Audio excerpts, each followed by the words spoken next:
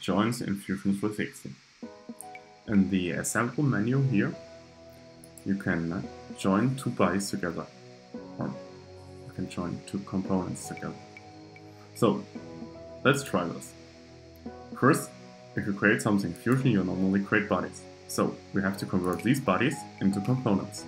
So we choose the first body and go up here and say new component.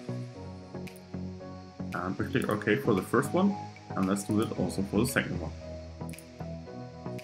Perfect. Now we have two bodies that we can join together, but first of all, we have to take the first body, what is our base, to ground it. Ground means that now I can't move it anymore, and you can see I can move this body here. So this will sit flat and will stay steady. So let's join two components together. So first of all, we can go here up, and the first one we will choose is the body which will move. So you can see here the grounded component is grayed out. So we will choose this one here. And we go down here on and we'll choose it at this point, and we will go to the grounded body and we'll choose this point here. And now you can see we have the motion rigid. That's like welded together. You can also take a revolute that will turn it on the point. You have a slider. You have cylindrical. And you have a pin swap. You also can choose planar or moving like a ball. So, but we need rigid. Perfect. So we say OK, and everything is like welded and welded together. So I can take it, and I can't move it anymore. So it will sit tight together. So let's take some other components and take a look at some other joints and make one function model. I have created in my project here some things. Let's import this bracket first. Move it like where we nearly want it and say OK. Take on some spacers,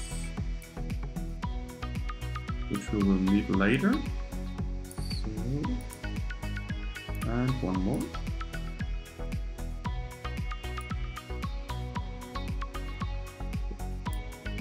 Perfect.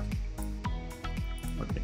Now, if you take a look at the bracket, you can see it's have a much bigger hole than the base.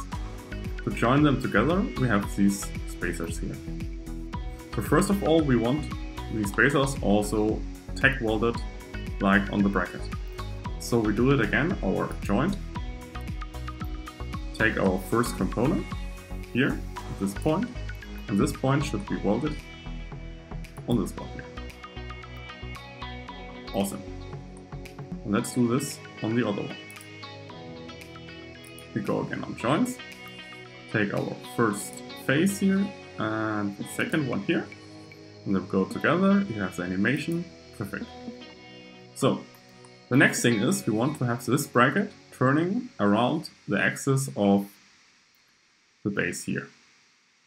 So we have the first problem we have here is that the bracket is wider than the base. To join them together in a perfect way, we can choose here between faces. So first of all, we will choose the face of the bracket. We want to. And now we say snap, and snap means it's going on the axis between the cylindrical form of what we will choose, like here. Perfect. Now we also have to do it for the second component, and that's our base. We choose the two faces, which go between together, and the axis. And now you can see they will line up.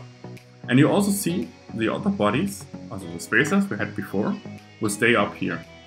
But it only will do that because it will take too much power for the computer to also calculate this here. So if you say OK, you can say they come back here.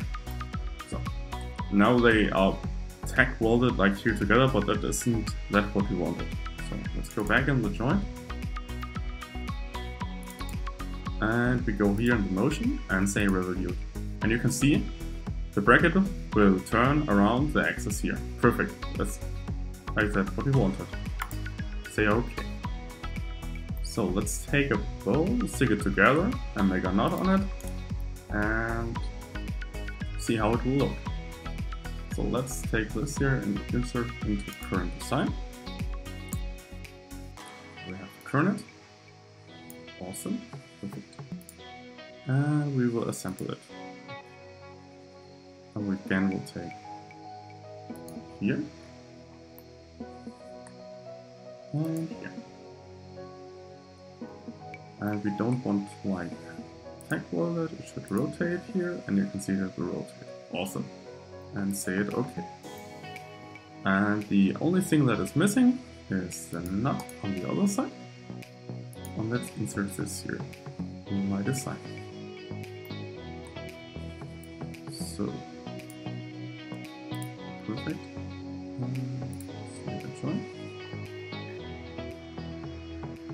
And you can see that the points will start jumping all around. On Windows it's like Control, on Mac it's Command. If you keep pushed it, you can take the face and can choose where you want to choose it. So the point, so it wouldn't jump around. But we need the other side of it. So we go here on the face, push Command, go in here, and we choose the first one. Same thing we also need up here. So you can see, if I go here and I want to grab this, you come coming on the other, on the bolt. So let's push Command again, go inside, choose it. And you can see it's turning, but it should be tag wallet, perfect, say OK. And now you can see we have a finished model. So if I take it up here, I can move it in every direction, like we created. But now you can see I can go down here in the component, but that's unrealistic. So we have to stop it. So let's take a look how we do this. Now we can see we created joints and we have the folder joints here. So we go on the joint between the bracket and the base. It's like this one here. And right click on it and say edit joint limits. We need a maximum and we need a minimum. So the maximum should be like -100 and the positive side should be 100. So we say OK, and now you can see I can't move it further than this here and further on the other side. Yeah, that's our first experience with joints, and later in the course we will create a little robot, or we'll take a lamp from the previous course and we'll animate it completely.